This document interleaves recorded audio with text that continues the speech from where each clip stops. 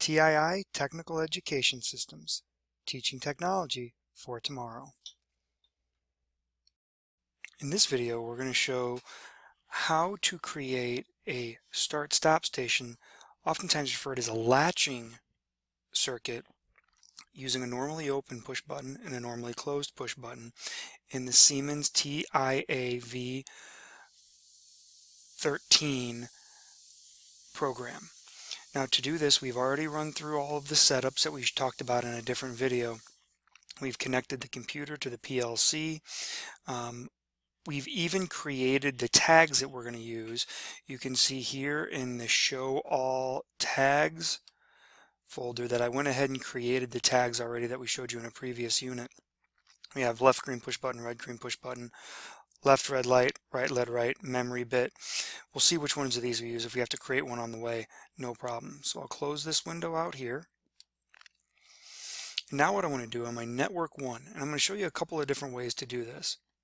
We're going to grab a normally open contact and drag it down to the circuit. Now I'm going to tag this. I'm going to make this my start button. All right, or I guess I would call this my left green push button. All right, hit enter. And you can see that's already tagged to the input that I want to use. Now I want to put memory around that.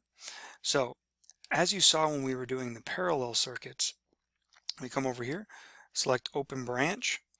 We're going to grab what's going to end up being our memory contact, drag this over to here, and we will wait to identify this or tag it later. So now what we want to do is we want to set up the stop button. Now the stop button is typically a normally closed push button. So since it's normally closed, I can use what is called here a normally open contact. What we're doing is we're going to reverse that. And it's weird because usually you think of a normally closed push button as having a symbol like this. But since the stop button is already normally closed, this will always be activated because a stop button is contacted or allows continuity when it's not being activated. So I'll come here. We're going to identify this as our left red push button here. Hit enter. And we could call that stop button. We could identify it any way we want, but we just want to make it a little easier to identify here. Then we want to put our output in. Now for our output, what we want to do is I want to tag this first to just a general output. Okay, so let's go ahead and go left red light. You can see how that will tag it to output 0. Now for the memory circuit here, I will actually use this tag name. What we want to do is just come over to here. I'm going to come over to our memory contact and just type in the name. Left green, or left red light, sorry. We hit enter. Now you see these two have the exact same address. So now we've created a latching circuit, sometimes referred to as a start-stop station, sometimes referred to as a memory circuit, however you want to identify it. These are extremely common and very, very useful. And this is the most simplistic way to set it up. So let's go ahead and download this to the controller. And we'll show you how this works not only on the screen, but on the TII Trainer Programmable Logic Siemens HMI PLC Trainer.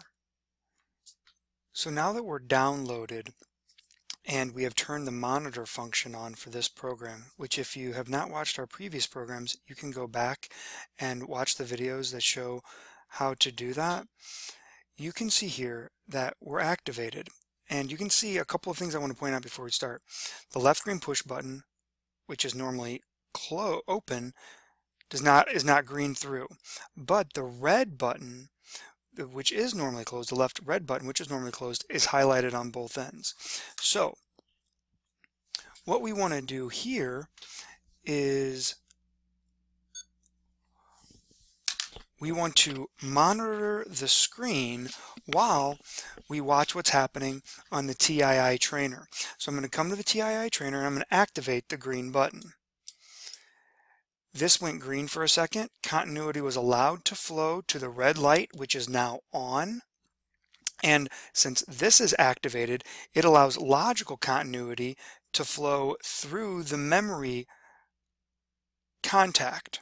Okay, now electricity is allowed to flow through here. This is activated. If I want to stop it, I have to cut off logical continuity, which is by activating the red button here. You will see this go from green to blue. This is what we refer to as a start-stop station. So I can start the circuit, whatever it is, let it be a conveyor, a fan, a cylinder, and it will stay active even though my hands are free. When I'm ready to stop it, I activate the stop button right here. That shuts it off. I walk away and it stays shut down. These are very common circuits. This idea of latching something on so you can walk away is used in almost every industrial electrical circuit out there. It is extremely, extremely common.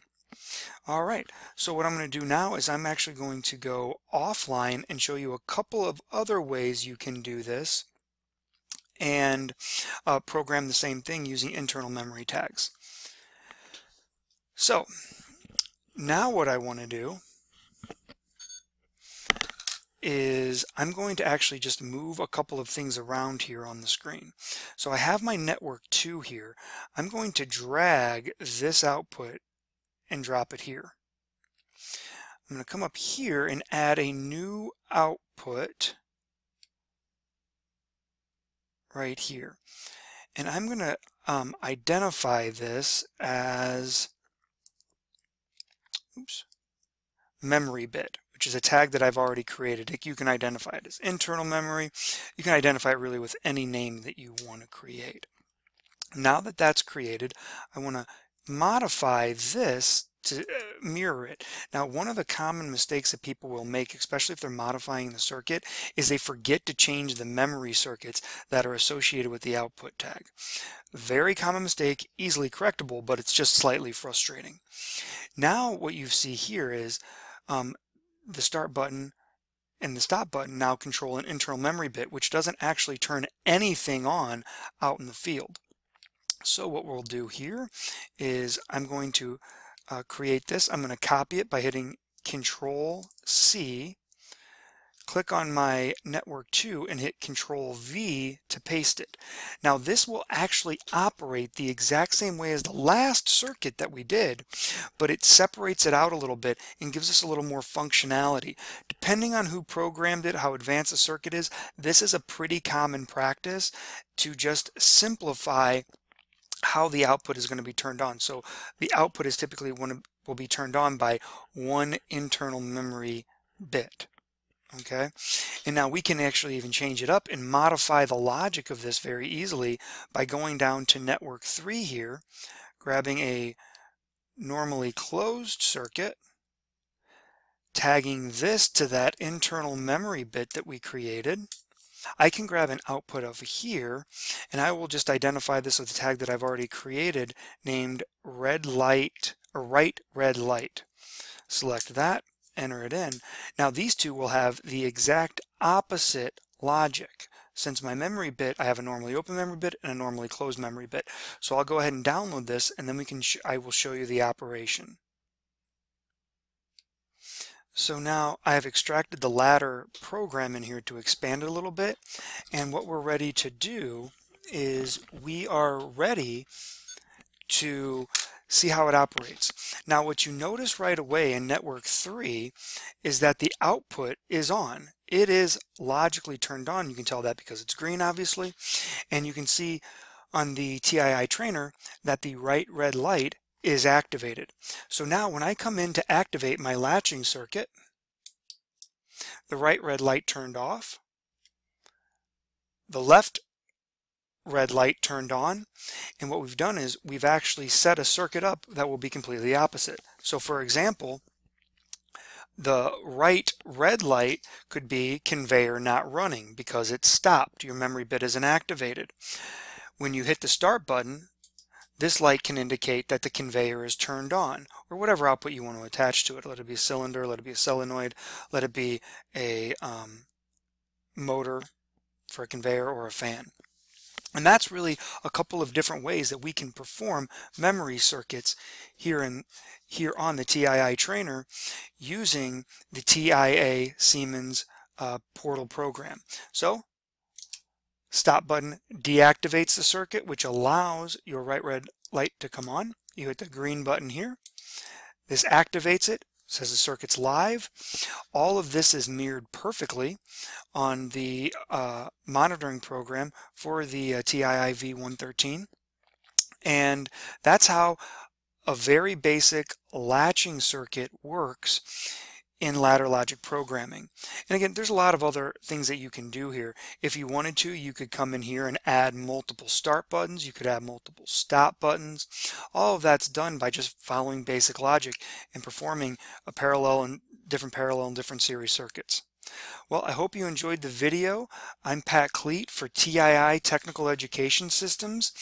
And for more information or more videos, check out our YouTube page. Hope to see you there. Thanks. Bye.